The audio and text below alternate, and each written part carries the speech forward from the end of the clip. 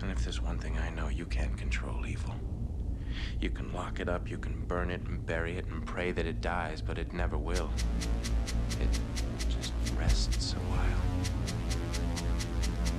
You can lock your doors and say your prayers at night, but the evil's out there, waiting. And maybe, just maybe, it's closer than you think.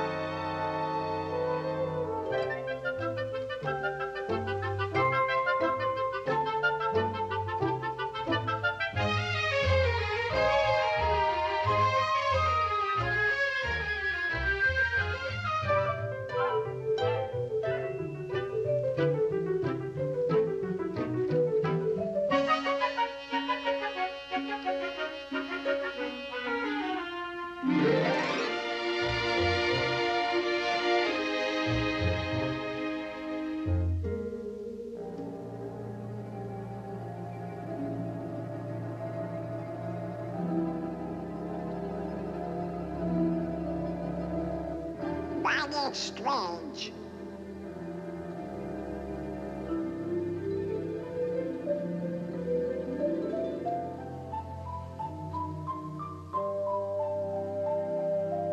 Sure, that's an odd-looking creature.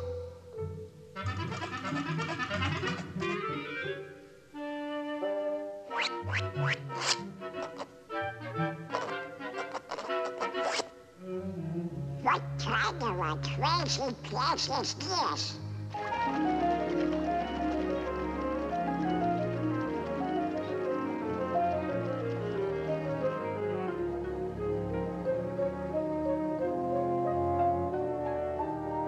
Now what are you? Squirrels? Pi is equal to 3.141592653589747, etc., etc., etc. Huh? Hello? Hello? Hello, Donald. That's me. Where am I? Mathemagic Land. Mathemagic Land? Never heard of it. It's the land of great adventure. Well, who are you? I'm a spirit, the true spirit of adventure. That's for me. What's next? A journey through the wonderland of mathematics. Mathematics? That's for eggheads. Eggheads? Now hold on, Donald. You like music, don't you? Yeah? Well, without eggheads, there would be no music. Come on.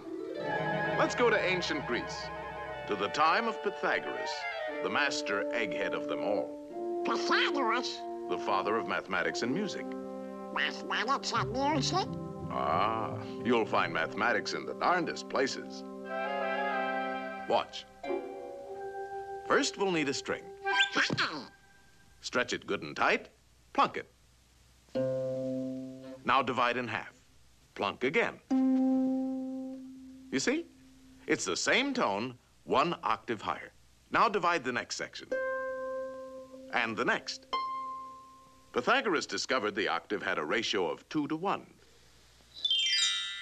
With simple fractions, he got this.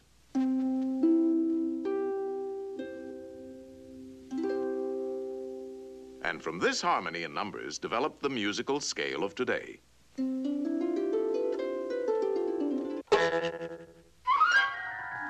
By golly, you do find mathematics in the darndest places. You can imagine how excited Pythagoras was when he shared his findings with his pals, a fraternity of eggheads, known as the Pythagoreans. They used to meet in secret to discuss their mathematical discoveries. Only members were allowed to attend. They had a secret emblem, the pentagram. Let's see what the topic is for today.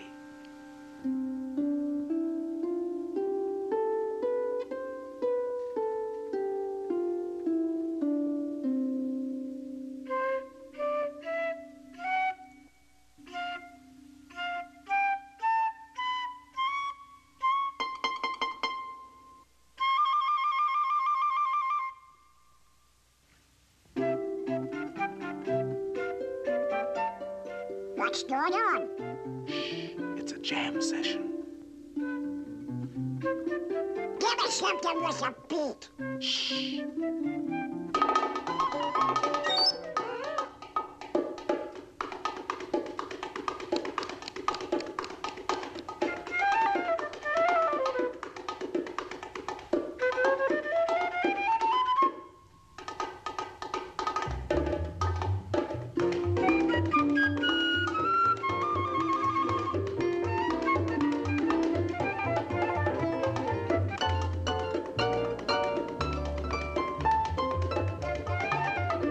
So from these eggheads, the Pythagoreans, with their mathematical formula, came the basis of our music of today.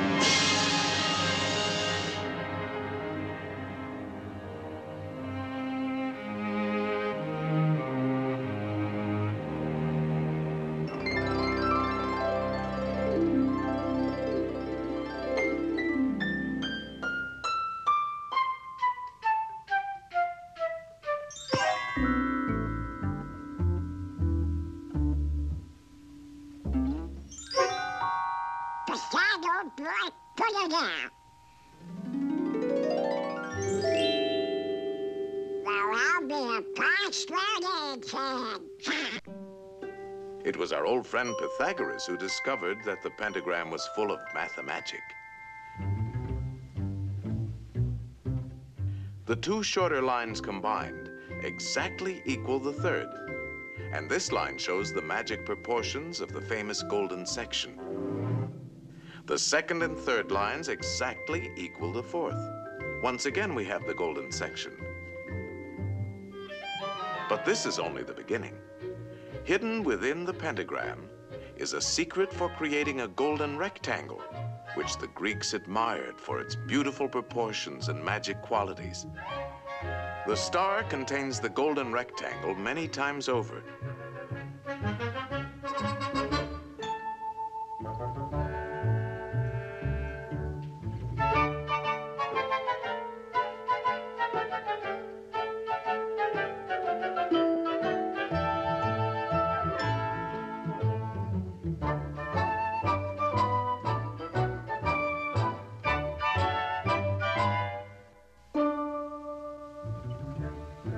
It's a most remarkable shape. It can mathematically reproduce itself indefinitely.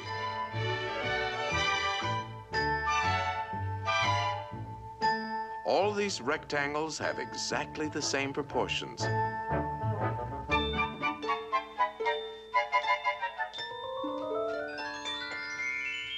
This figure also contains a magic spiral that repeats the proportions of the golden section into infinity. To the Greeks, the golden rectangle represented a mathematical law of beauty. We find it in their classical architecture. The Parthenon, perhaps one of the most famous of early Greek buildings, contains many golden rectangles.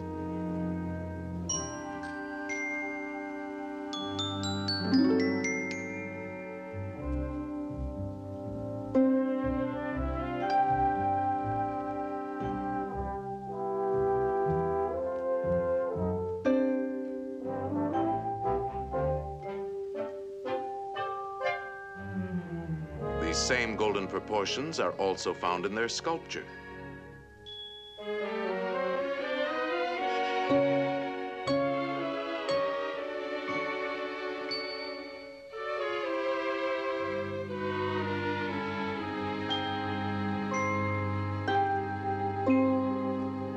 centuries that followed, the golden rectangle dominated the idea of beauty and architecture throughout the Western world. The Cathedral of Notre Dame is an outstanding example. The Renaissance painters knew this secret well.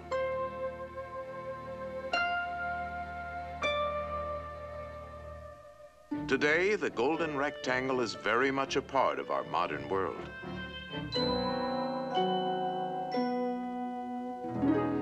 Modern painters have rediscovered the magic of these proportions.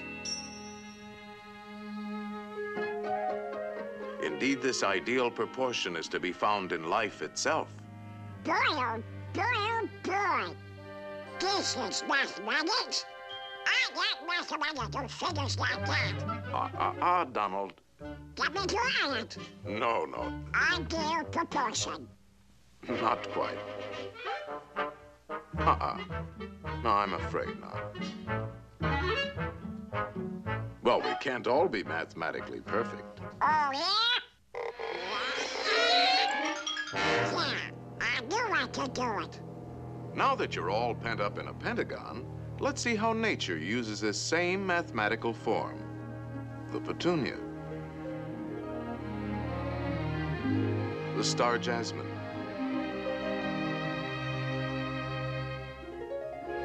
the starfish,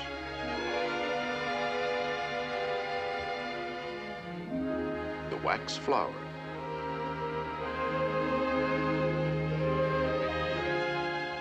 there are literally thousands of members in good standing in nature's Pythagorean Society of the Star.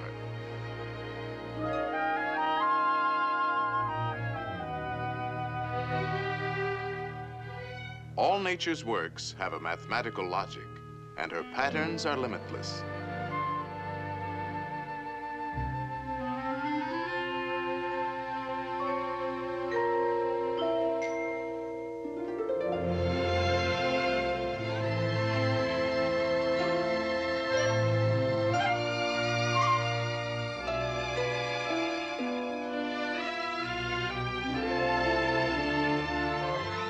The magic proportions of the golden section are often found in the spirals of nature's designs.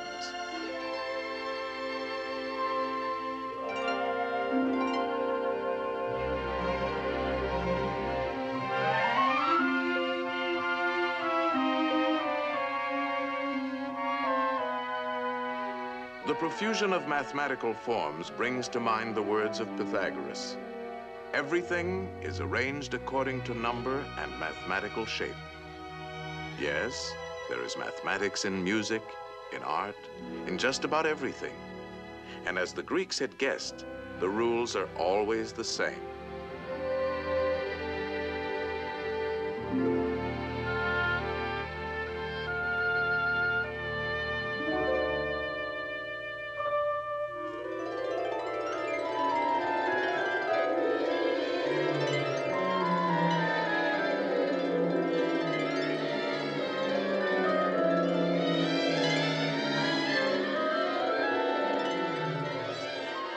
Well, Donald, did you enjoy your geometrical journey? Gee, Mr. Spirit, there's a lot more to mathematics than 2 times 2.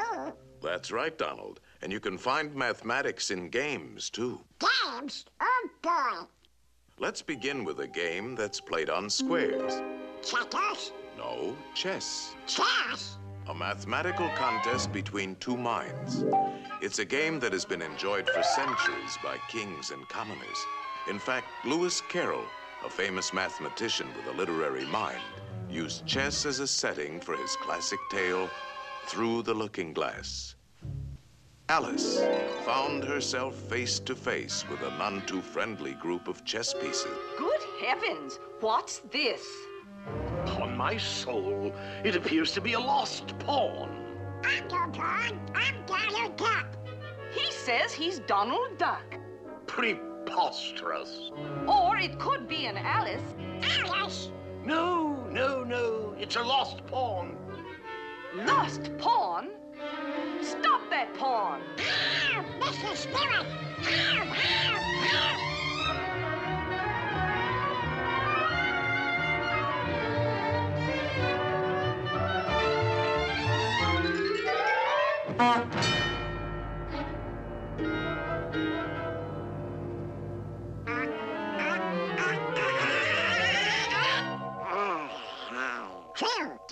was close. Now you can look at this game from a safer perspective.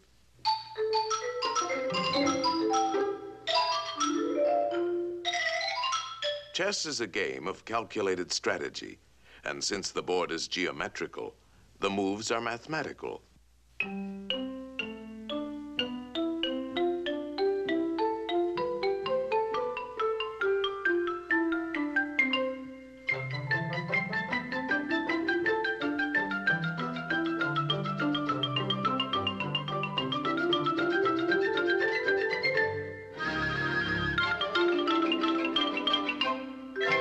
Checkmate, and the game is over. That's very interesting. What's next? Practically all games are played on geometrical areas. The baseball field is a diamond. Oh, boy.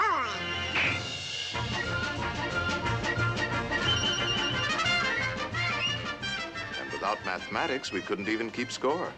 Football is played on a rectangle divided by yard lines. Basketball is a game of circles, spheres, and rectangles.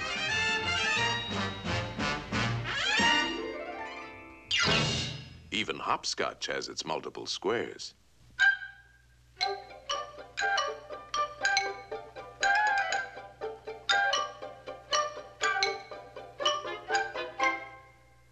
What's next? Tournaments? No, a mathematical game played on a field of 2 perfect squares, using 3 perfect spheres, and a lot of diamonds. In other words, billiards. Oh, boy. That's for me. You know the game, don't you, Donald? Of course. The cue ball has to hit the other 2 balls. Like this.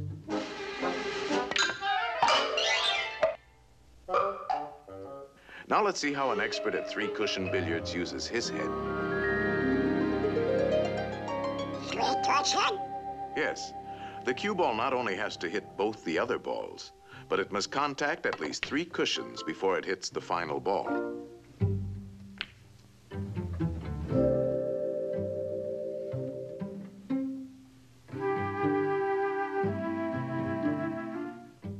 One, 2, 3.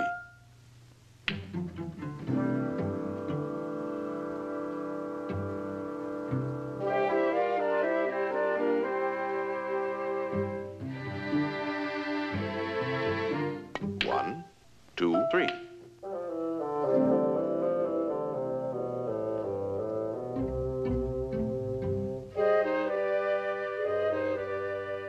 It takes an expert to make several shots in succession. 1, 2, 3, 4, 5, 6. Wow. That was a lucky shot. Luck? No, it's skill. For this game, you have to know all the angles.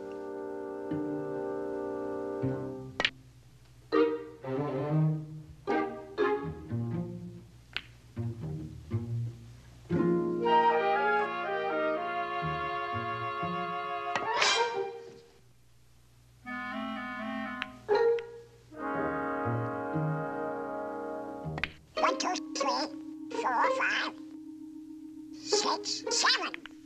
That's amazing. How does he do it? First, there's technique.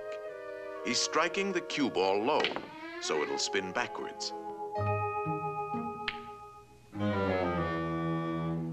Hitting the ball on the right side will make it hug the rail. These trick shots take a lot of practice. He missed it. 1, 2, 3. What's the mathematical about that? Oh, this game takes precise calculation. He figures out each shot in his head. He could play it like this, but it calls for quite a bit of luck. There is a better choice. For this, he uses the diamond markings on the rail as a mathematical guide. First, he figures the natural angle for hitting the object balls. And then he finds that his cue ball must bounce off the number 3 diamond. Next, he gets ready for the shot, and he needs a number for his cue position. This calls for a different set of numbers. Very confusing, isn't it?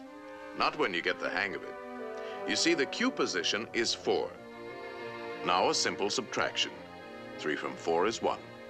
So if he shoots for the first diamond, he should make it. It's called playing the diamond system.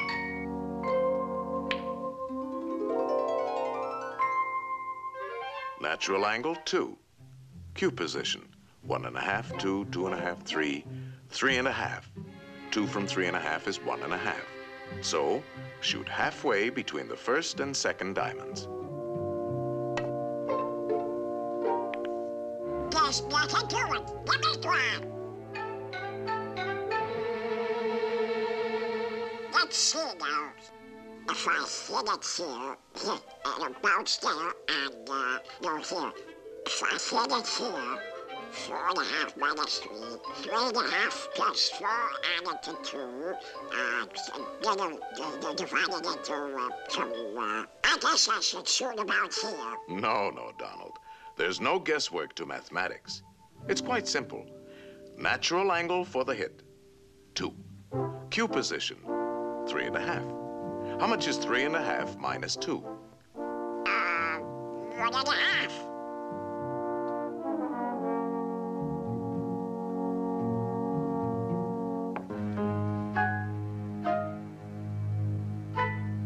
Hey, it works! Oh boy! It's a 6!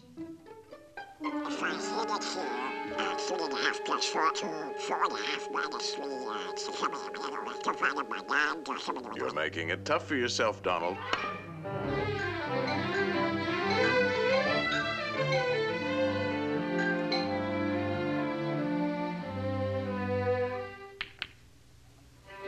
How do you like that for mathematics, Mr. Spirit?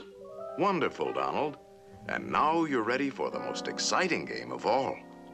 Oh boy! And the playing field for this game is in the mind. Uh-oh. Look at the condition of your mind. Antiquated ideas, bungling, false concepts, superstitions, confusion.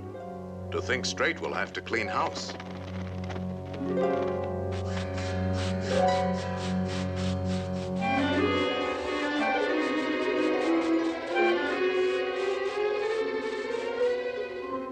There, that's more like it. A nice clean sweep. This game is played with circles and triangles. Think of a perfect circle. A perfect circle. Perfect circle. Perfect. Put a triangle inside and turn it. Now spin the circle. And what have you got? A ball! Yes, a sphere. The shape of things is first discovered in the mind. Slice off the top, and we have a magnifying glass. That's right. A lens is a section of a sphere. All optical instruments are created through mathematics. You see, there's a lot more to mathematics than just numbers and equations. Let's get back to our circle and triangle. Roll it, and we have a wheel.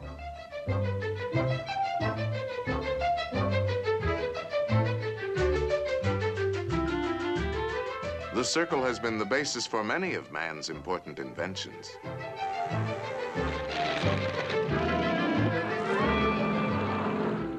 The mind can create the most amazing things. If we spin the triangle, we have a Cone. slice the cone. The cone is full of useful mathematical shapes. Slice it again. Slice it several times.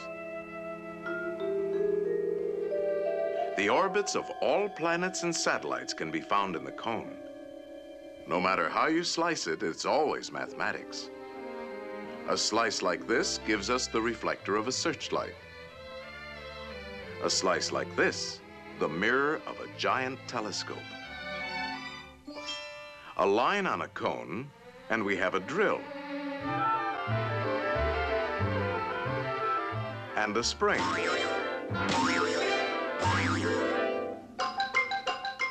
Now you're ticking.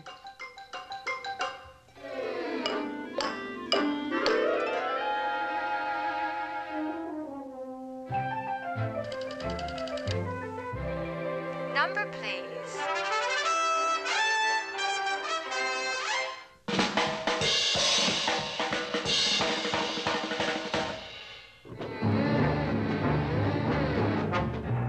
The mind is the birthplace for all of man's scientific achievements.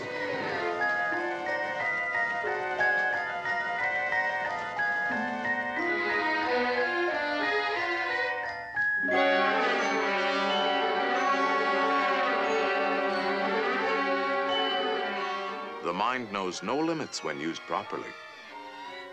Think of a pentagram, Donald. Now put another inside, a third, and a fourth. No pencil is sharp enough to draw as fine as you can think, and no paper large enough to hold your imagination. In fact, it is only in the mind that we can conceive infinity. Mathematical thinking has opened the doors to the exciting adventures of science. I'll be doggone. I've never seen so many doors before. Each discovery leads to many others, an endless chain. Hey! What's the matter with these doors? Hey! These doors won't open. They're locked. Of course they are locked. These are the doors of the future, and the key is... Mathematics. Right. Mathematics. The boundless treasures of science are locked behind those doors. In time, they will be opened by the curious and inquiring minds of future generations.